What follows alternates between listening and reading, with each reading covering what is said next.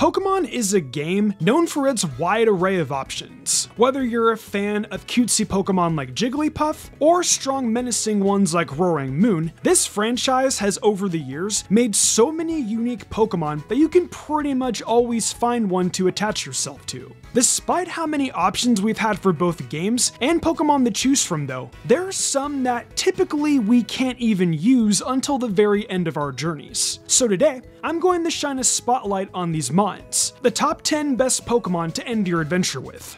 These Pokemon will all be the options that I feel are the strongest ones for the later portions of your adventure, while also typically being unobtainable for the majority of your playthrough. While I will need to acknowledge some rare cases where you can use certain entries here very early on, those encounters are typically few and far between. Also, before we begin, I have a new series over on Mismagius where I'm doing a Pokemon Heart Gold Randomizer Hardcore Nuzlocke. It's been pretty interesting so far, so if you guys enjoy those kinds of challenges, be sure to go subscribe to Mismagius. Anywho though, let's begin.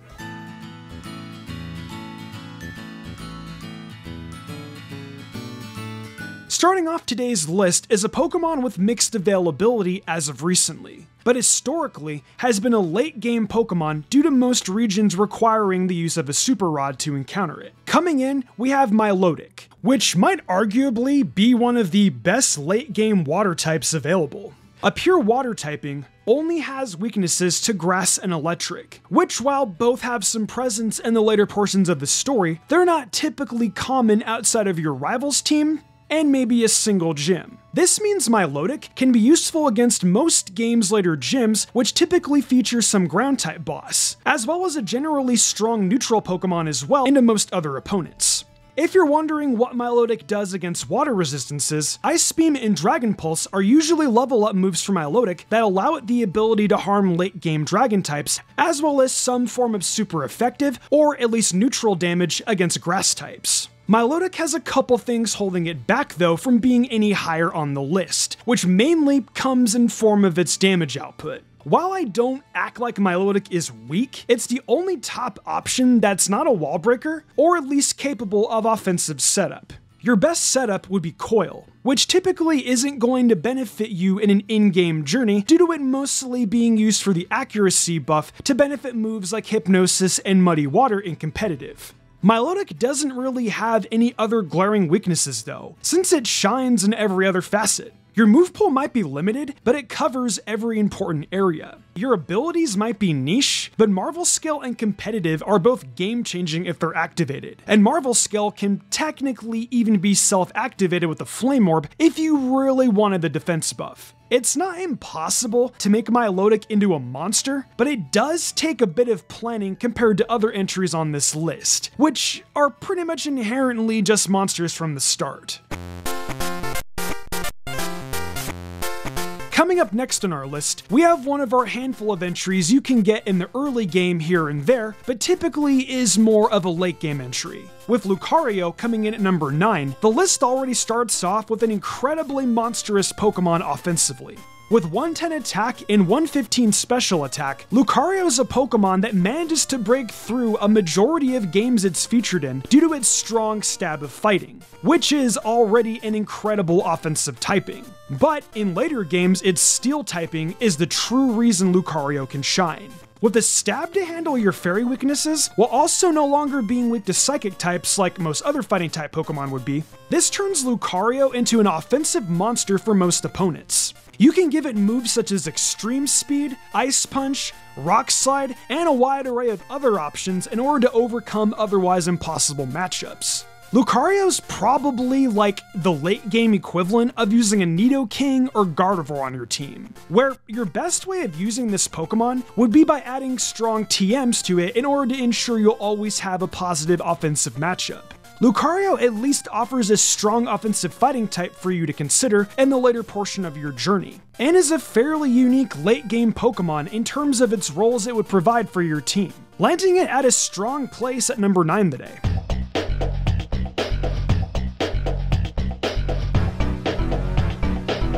Going into our 8th best Pokemon today, we have a pretty high jump from Lucario all the way to Volcarona. Volcarona contends as one of the strongest Univin Pokemon, and even ignoring the competitive aspect, Volcarona rivals even some of the strongest pseudo-legendaries in history. Despite having only a 550 base stat total, Volcarona has the power to absolutely run away with most matches in the late game. With access to moves like Quiver Dance, Morning Sun, and many other special options, Volcarona has very little effort outplaying most enemies. Volcarona has the Fire and Bug type, which does give a few key weaknesses to its typing, like Water, Flying, and especially Rock. However, while not every one of these will be relevant in the later story, a lot of modern games have some sort of rock types on their teams, such as Diantha having the fossils from Kalos, and Olivia's entire team in the Gen 7 games. Despite this, Volcarona can learn Giga Drain in order to combat its weaknesses, due to how slow most rock types are. Now, you might be asking, is Volcarona even available in these games for the endgame? And the answer is it's actually more common than you'd think.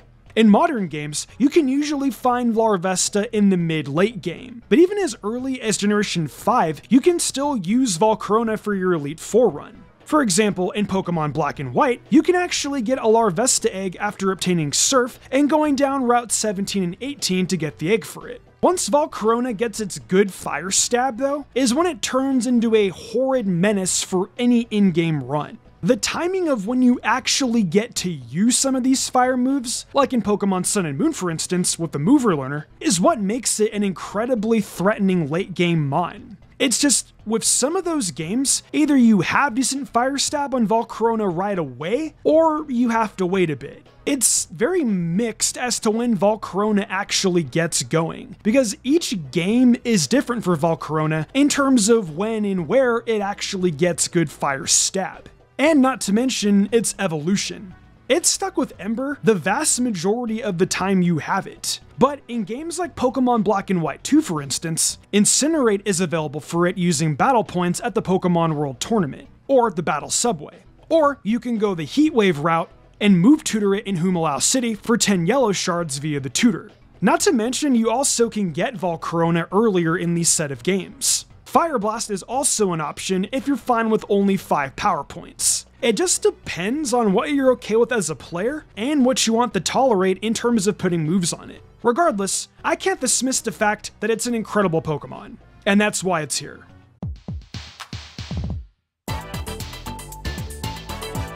Our number 7 entry might be a bit controversial.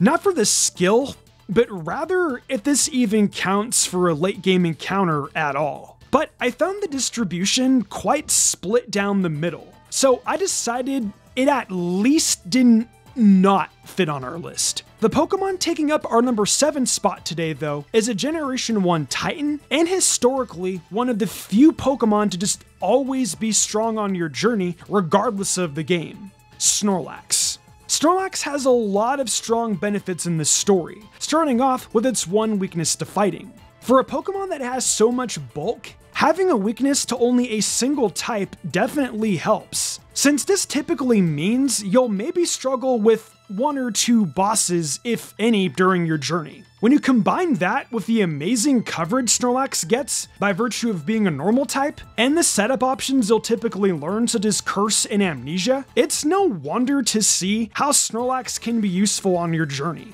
Snorlax even has multiple abilities that will benefit you, such as Gluttony, Thick Fat, and Immunity. While they're all somewhat niche abilities, they all benefit Snorlax's ability to set up and defeat any trainers you'd happen to fight, giving these abilities a much better place on Snorlax as opposed to how Thick Fat fares on something like Walrein. The main reason why Snorlax is here though is due to how well it can fit on any team if you're lacking power or bulk. There is a reason why you see Snorlax on a lot of my best teams, and that's because I value it so highly. Maybe it's just my personal bias, but Snorlax has come in clutch for me time and time again that I couldn't not put it on this list.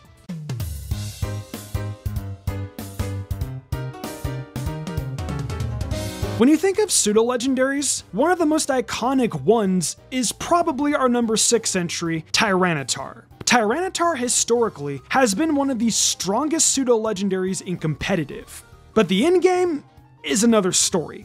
With the plethora of late-game fighting and ground-type bosses, Tyranitar faces some steep competition when compared to other entries on our list today. It's probably one of the only Pokemon that arguably would actually have a negative matchup into most opponents you'd face in the story's later portions. But despite all of this, why does Tyranitar manage to make the list, and why did I give it number 6 on my rankings today? Well, for starters, Tyranitar is easily one of the bulkiest offensive options in-game. The ability Sandstream, in tandem with its rock typing, allows Tyranitar to be one of the best special sponges in competitive, which is amazing for matchups against Psychic and Ghost-type Pokemon. A lot of the strongest options you'd fight in the late game are one of these two types, so being a Dark type already has a lot of merit here, and this special defense boost from the Sand only helps. Tyranitar also has a phenomenal coverage set, both on the physical and special side, with options like Ice, Fire, Electric, Ground, and Fighting, and many other types being covered with both physical and special options. Tyranitar can easily be tailored to save any bad matchup you'd have otherwise found yourself wrapped up in. Tyranitar is probably one of the most unique pseudo-legendaries in the games, with most other pseudo-legends either being fairly underwhelming, like Goodra, or being pretty offensively focused without a lot of bulk behind them. If you avoid strong fighting and ground types though, Tyranitar can easily run away with a lot of your late game opponents. One of the most terrifying dragons in all of competitive has easily been Salamence, our number 5 entry. Whether it's the pre-evolution or its mega form, I can't imagine that most of you aren't aware of how broken Salamence truly is as a dragon type. I do want to start by mentioning, Salamence is available in the very early part in Generation 7 due to the SOS feature. There's a lot of strong late game options available with this feature, and Salamence is by far the most noteworthy among these early options since you can obtain Salamence as a level 12 on Route 3 through this. Despite this one rare exception though, Salamence is still almost exclusively a late game mon however, so I am counting it on our list today. Salamence has an incredible ability, Intimidate, which allows it to switch around physical threats in order to weaken opponents' damage against it. This allows Salamence an easier time to break past most in-game Pokemon, and with the strong stab pairing of Dragon and Flying, Salamence can easily break most enemies. With coverage for steals, with moves like Earthquake and Fire Blast, you can easily tailor Salamence into the perfect mixed attacker to blow past most of your enemies. Salamence can also just set up with Dragon Dance on Pokemon that can't break you, before becoming impossible to not only outspeed, but also impossible to survive a single attack from. While there is plenty of strong pseudo-dragons, Salamence remains one of your best choices for the late game portions of these games. Our number 4 entry is probably the hardest to obtain among every entry on our list. In fact, I almost considered not including it due to how few games you can even obtain it in aren't until you've beaten the Elite Four. However, coming in at number 4 is one of the strongest steel types to ever exist, and arguably the Pokemon that pioneered the type to its greatness, Metagross. Metagross is truly a rags to riches story, with one of the worst base stages to ever exist that suddenly becomes a true offensive and defensive nightmare. Metagross was so good in fact, they had to nerf Steel's resistance in order to give it a weakness to Ghost and Dark in future generations due to how difficult it was to knock out. Even with this nerf, Metagross will still easily be one of your strongest Pokemon in regions it is available in. Metagross has plenty going for it in terms of its moves, with a fairly wide array of options like Earthquake, Zen Headbutt, Meteor Mash, Bullet Punch, and many other options at its disposal. It's pretty shocking how Beldum, with just Takedown, turns into a Pokemon that's known for having such a perfectly tailored learn set that allows Metagross an easy time getting past counterplay. The biggest issue you'll have with using Metagross is finding one. since you'll only be able to access it in Black and White 2 and the Gen 7 games. Both games, though, will greatly appreciate having a strong steel type in the later portions, and having a Psychic in Generation 5 that won't be weak to Grimsley will also be game-changing. Metagross, in my eyes, sets the precedent going forward for just how outlandish some of these Pokemon go, and truthfully is mostly ranked as low as it is, since compared to its similarly viable counterparts, it's just so scarcely available. Hopefully, that might change in the Indigo Disc DLC, since if it's anything like the Teal Mask, we might be able to find one to use before the Elite Four when replaying the game.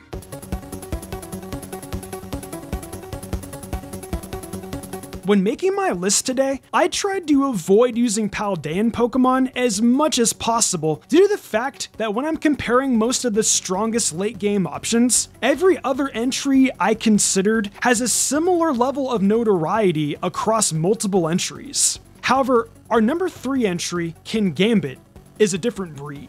Compared to every other Paldean Pokemon, Kingambit already has a fairly noteworthy partner in Bisharp, which is already a strong endgame contender. While I think Bisharp may have just barely missed our list today, Kingambit gives this strong late game contender a much needed evolution to keep up with our power creep in recent generations. Either option on their own will provide you a strong Dark and Steel type, which at face value you might wonder, Mystic, another dark type that's weak to ground with a 4 times weakness to fighting? What makes Kingambit so good?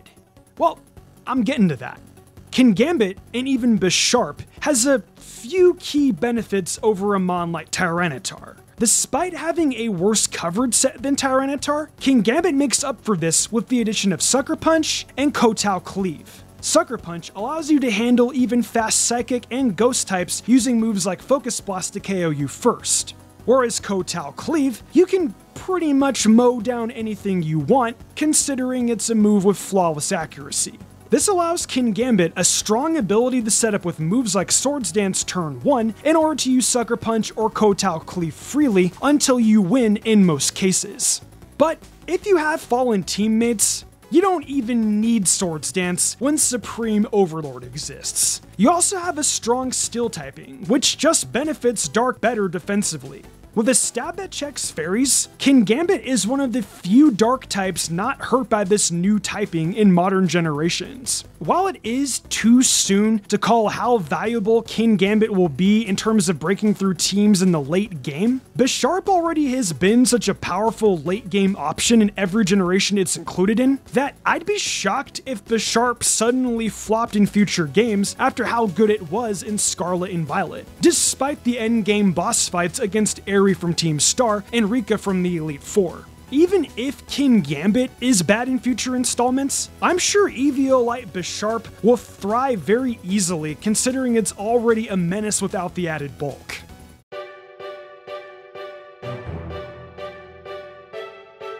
While we've had plenty of pseudos on today's list, today's runner-up Pokemon is probably one of the weakest if we're talking from solely base stats. We got Mamoswine, which has most of its benefits coming from its typing of Ice and Ground. Seeing a Pokemon that only has a 530 base stat total, being the lowest base stat total on our list today, reach number 2, while also being an Ice type, might actually surprise some of you guys at first, until we take into account how well it pairs with the Ground typing. This type combination allows Mamoswine to cover weaknesses to Fire, Rock, and Steel that the Ice typing would otherwise possess. The Ice typing also benefits Mamoswine's Ground typing as well, giving access to coverage for Grass types that otherwise harm you, as well as for opposing Ground types and even Flying Pokemon, which would typically be the best way to check a Ground type due to their immunity. This stab combination makes Mamoswine typically one of the most lethal physical breakers in the game, and something that, without a bulky water type, most enemies will struggle to check. Mamoswine does have a few things that, when compared to our number 1 entry, does hold it back a bit, with the first being its abilities. Its abilities don't exactly hold it back, but you're rarely taking advantage of Snowcloak and Oblivious in-game. And Thick Fat while useful, is only helpful against 2 types that are rather uncommon in most regions. The other big factor is Mamoswine's base stats. Now, Mamoswine certainly is still really well distributed as a strong physically offensive tank, with a respectable base 80 speed when combined with its bulk. But with even another 20 in any of its stats, you could probably make this an absolute nightmare while still being below average for a late game base stat total. I know that's kind of a nitpick, but when we compare to our number 1 entry, that does have a similar viability in the role that it plays. It's definitely, I think, a fair reason to keep Mamoswine at number 2. Now onto some honorable mentions. There were a lot of candidates for our list today. However, I want to highlight 2 honorable mentions that just missed out on our list. The first is Hydreigon, which is a very terrifying dark and dragon type. Hydreigon easily was strong enough to make the list today. However, I ended up not ranking it due to its impossibly high evolution level of 64, one of the highest of all time. Hydreigon is lucky to evolve before you'd even fight the champion in most games, so that's pretty much why I disqualified it from our rankings today. The other honorable mention is another strong dragon that just shared too much with other entries to stand out, being Dragonite. I did consider Dragonite as an option for number 10, but when looking at the games and the other options available, Dragonite just falls short compared to Milotic, which is a much more unique option for your team in the late game as a strong water option. Having another dragon doesn't make much sense when you could just choose one of our other higher ranked dragons such as Salamence or even our number 1 entry. Now, for our number 1 entry, we have a Pokemon I have thrown through the mud for generations on these in-game lists. I probably have a reputation at this point for thinking this Pokemon is a waste of time to acquire due to how late you obtain its evolution. However, our list today was practically made for our first place entry, Garchomp. Congratulations, you're incredible. Now, I do need to preface that typically you'll have a lot of ground types you can obtain earlier on for important gym battles and other bosses, but Garchomp still provides plenty of benefits if we are strictly talking about late game encounters that do make it a truly standout Pokemon. For starters, Garchomp has an impressive 130 attack stat, which, similar to Mamoswine, allows it to shine as a wall breaker with ease. However, we do see a few additions that make this a standout option compared to the Mammoth, with the first being a speed stat of 102. Remember earlier when I mentioned with just an extra 20 in its stat total, Mamoswine could be a monster? This was why. Garchomp is basically Mamoswine if it had that 20 extra speed, which would usually be enough to be nearly unbeatable when you factor in the random EVs and speed you probably picked up evolving Garchomp by accident. Garchomp also has one other key benefit over Mamoswine, being Swords Dance, turning moves like Earthquake and Outrage into one-hit KO moves against most other Pokemon. Similar to Mamoswine, we also get a lot of benefits from the ground type here, to help out our dragon type that may otherwise be a mixed bag into later bosses. While your dragon typing helps a lot against other dragons, the ground type stab gives you an edge against steel types, which typically were the best checks to dragons until fairies came around. Most fairies aren't going to appreciate taking a Swords Dance boosted Earthquake though, and most won't outspeed you either, since they're typically tanky special-based Pokemon. Your one big weakness is definitely Ice-type though, which, I won't lie, does hurt a bit seeing as it's a common late-game typing. However, if they lack Ice Shard, they'll at least need to take powerful moves like Rock Slide, Stone Edge, Fire Blast, Fire Fang, Iron Head, and so many others since the type is weak to a million other typings that Garchomp has coverage for. Overall, I definitely have given Garchomp quite a bit of flack in the past, but I'm glad, as of recent, I finally made a best mon list that Garchomp can comfortably achieve number 1 on, so congrats to the Land Shark. Well, that pretty much wraps up our list for the best endgame Pokemon across the franchise. What Pokemon were the most surprising for you guys to see on my list today? Let me know your thoughts in the comment section below. Also, be on the lookout for the top 10 best early game Pokemon. That's going to be coming pretty soon. So with that, I'll see you guys in a bit.